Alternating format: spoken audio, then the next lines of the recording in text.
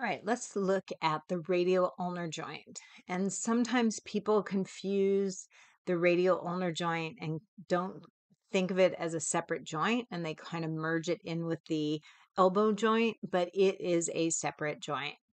The motion is pronation and supination, which occurs in the transverse plane about a longitudinal axis.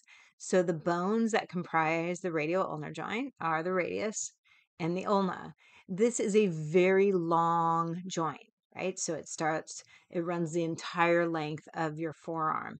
And sometimes it's separated into the proximal radio-ulnar joint and the distal radio-ulnar joint.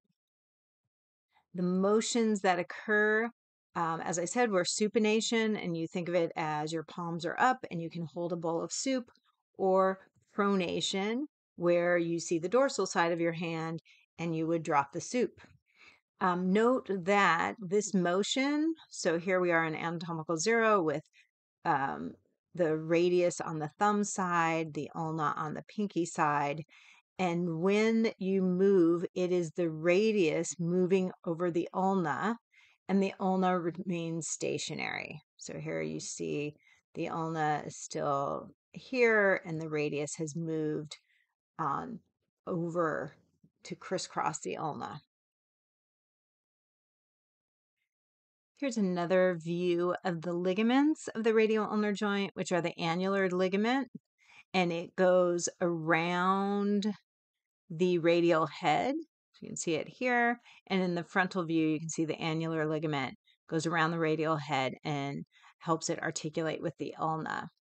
We also have the oblique cord, which resists excessive supination running from the radius to the ulna.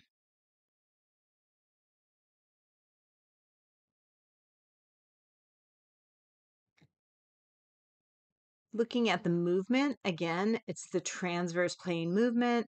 We call it pronation and supination.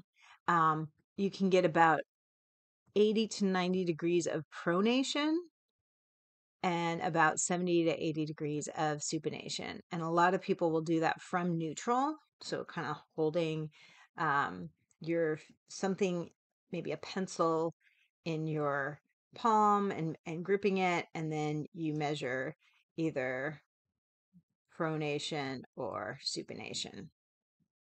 And again, we can see that it is the ulna that stays stationary and the radius moves over the ulna in pronation. This is a nice image because it's showing you kind of a cross section through the motion or through the joint. And so we can see that we have our fixed ulna, and the radius rolls over the ulna when you're going through pronation.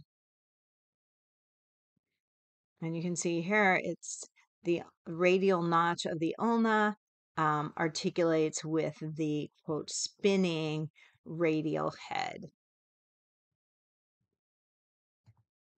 This is how it would look on a real live person. So pronation, your palms are down, and supination, your palm is up, and you can hold the soup.